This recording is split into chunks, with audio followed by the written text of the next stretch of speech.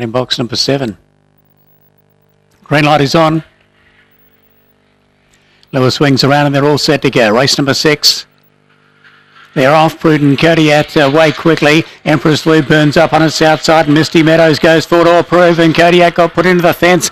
And Tiger Butch Popowski also badly checked. They go to the back. Sudden Burst has gone to the lead over Misty Meadows into second. Perceptive. Then came King of Diamonds, followed by Empress Lou Popowski. A mile off to Tiger Butch and Proven Kodiak. Down the side, Sudden Burst the leader. Out by 3. Misty Meadows trying to chase it down. Then Perceptive. Over on the inside, Empress Lou. But in the stretch, Sudden Burst is clear. Sudden Burst over Misty Meadows, then Perceptive, followed by Empress Lou. Next to come in was King of Diamonds. Behind it was Popowski, badly checked early Tiger Butch, and also Proven Kodiak. Winners time 30 and 59.